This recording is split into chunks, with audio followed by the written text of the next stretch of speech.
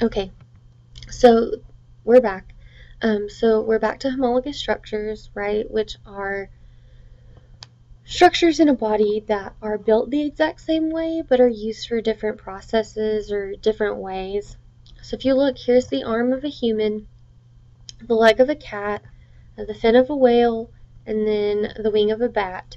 And pretty much it's giving you the science names for all of these bones. And so the one up here in your bicep, that is called your humerus. And so they've shaded it purple. And so if you can see, the humerus is in the same location in all of these animals, but we obviously use it for different purposes. I mean, humans, we have a lot of dexterity and movement in our arm, whereas whales, not so much. As far as their humerus, it's much shorter and thicker, which of course you would expect for a whale, but it doesn't matter about the size as long as the bones are in the same order. That's homologous. The phalanges, or the fingers, they're always going to be at the bottom, right? Your phalanges. And so for humans, we have a lot of movement in our phalanges. And cats, they're able to bend their phalanges, their fingers or toes, and they have the ability to withstand a lot of impact with those. They're much better about landing on them than humans landing on our fingers. Ours tend to break. And then whales, if you look at whales' phalanges, they have 4, right? Whereas cats and humans and bats have 5. Whales have really long phalanges. In fact, most of their fin is covered in what we call fingers. And so even though there's no skin in between those fingers, it's still one bone so that they can move it. Same thing for bats. Bats, even though they don't use it as fingers, they use it as wings. They still have those phalanges in the same place. It's pretty cool. Okay, here's another evidence of evolution. It's called comparative anatomy, and this is where we take a piece of the body and compare it to different types of animals or different organisms depending on the species. If you look at the left, these are all hands of primates. And so we have a tarsier, which are those little tiny monkeys that you might see at the Gentry Zoo. They call them like suction cup monkeys because their little fingers feel like suction cups right on the end. They're tiny, tiny. And then we have a gibbon, which is another primate, and then a chimp, and then a human. And humans are actually categorized as primates when we go through the unit on taxonomy and classification. And so we'll get there, but we're all primates in this picture, and so it's comparing the hands of some primates. And if you look, human hands look very similar to the hands of other primates. We all have thumbs. The reason that they cannot do some of the things that we can is because we can actually reach all of our digits with our thumb, and chimps cannot. They can still grip, and they can make tools and use those, but they do not have the dexterity in their thumb that we do. Okay, if you compare woolly mammoths and elephants, a lot of people think that elephants came from mammoths. That is not true. They had a common ancestor, and so you can tell that because they're both pachyderms, right? They both have the same general shape, general massive size. They have large ears. They both have tusks and a long trunk. They have little short tails. For the most part, elephants are not huge on hair, but there are hairy elephants.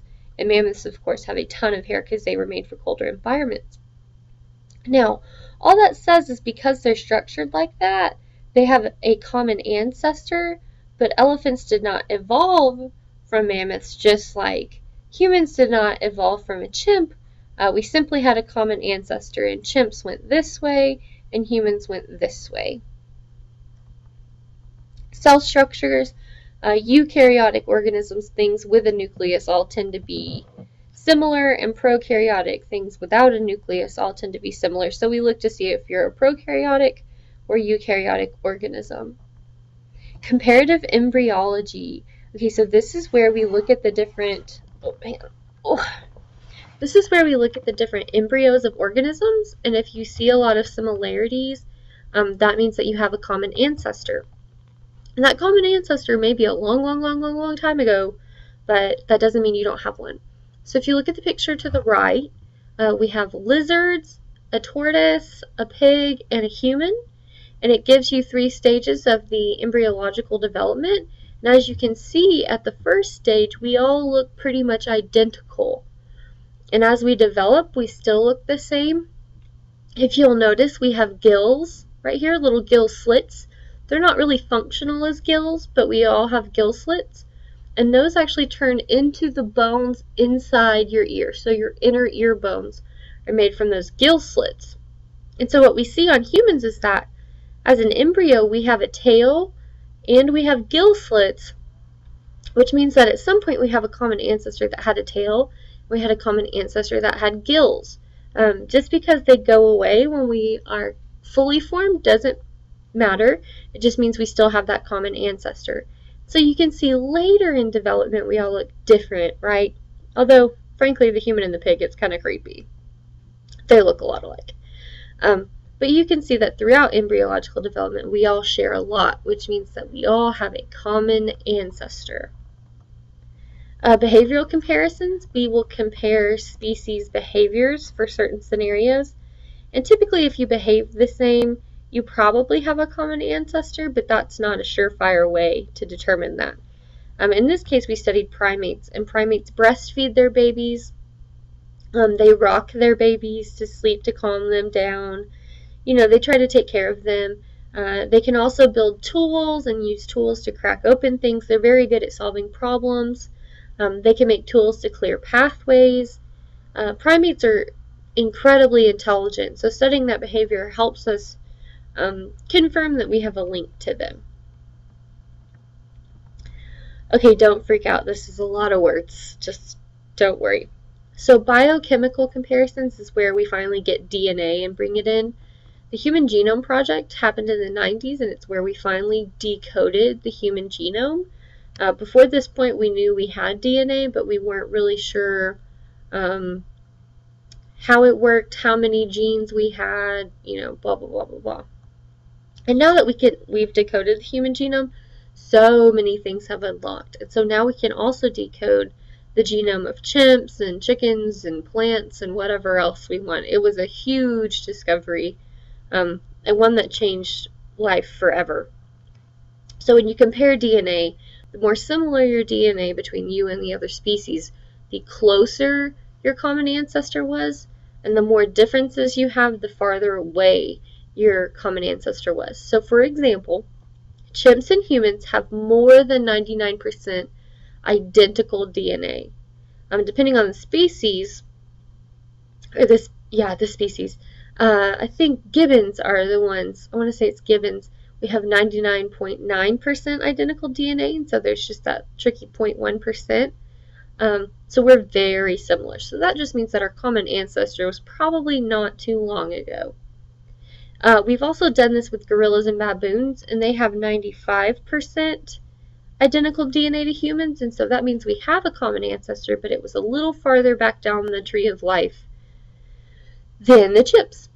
Mice, we have 80% identical DNA, so once again we remove that common ancestor and it's way down the tree, much farther away than, say, us and chimps. And we do the same thing. So when we're doing it for DNA, and then we look at enzymes and things like that. And so we talk about amino acids, which build proteins, and that helps build the physical representation of what DNA looks like. You have blue eyes or brown hair or whatever because of the representation those proteins have built for you. The genes give them the instructions, and the proteins go build that. And so we look at amino acids, which make proteins. And so we differ from monkeys by 1 amino acid, which is so close to identical, it's amazing. So that means our common ancestor was very recent. Molecular comparisons, same thing I just said. This is just showing you in pictures. Mutations are a source of variation. If you look at the picture on the left of the squirrels, the white one has what's called albinism, which, you know, is like albino.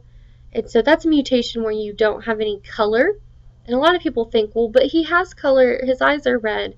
No, in albinism in animals, often that lack of melanin, that lack of color, comes out in eyeballs represented as red. In humans, it comes out as like a clear or a very light blue, kind of an icy. And so that's just albinism. Now, the bear down here, the polar bear, he does not have albinism. He has a mutation for webbed feet so that he can swim better, and the outer coatings of his fur are actually hollow and translucent, so they reflect the snow around him.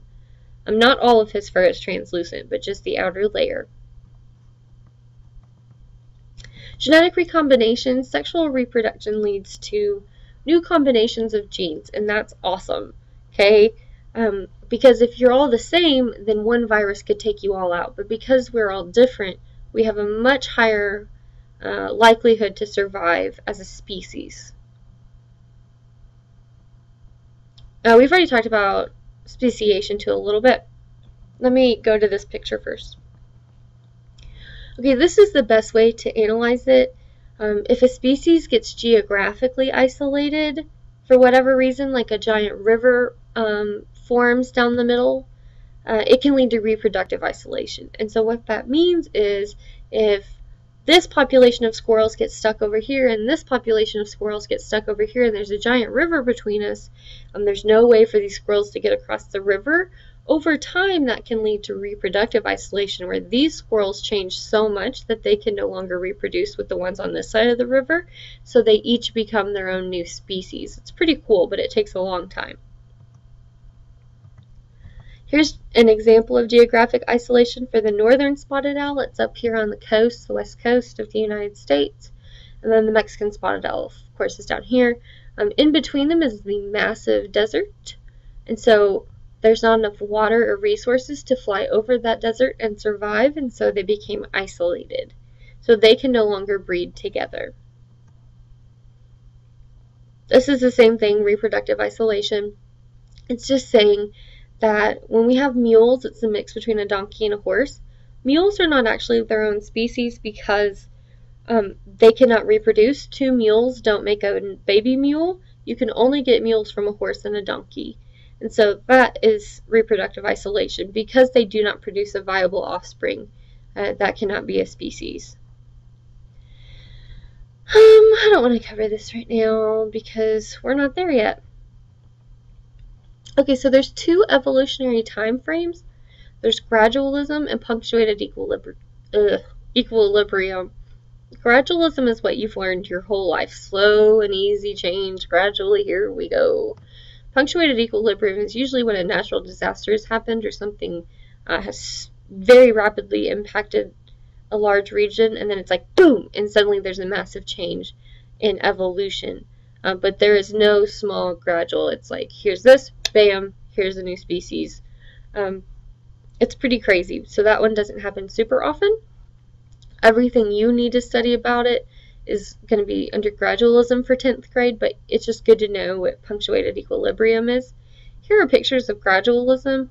You can see where it slowly changed in this environment to favor this shape, and it slowly changed in this environment to favor that shape.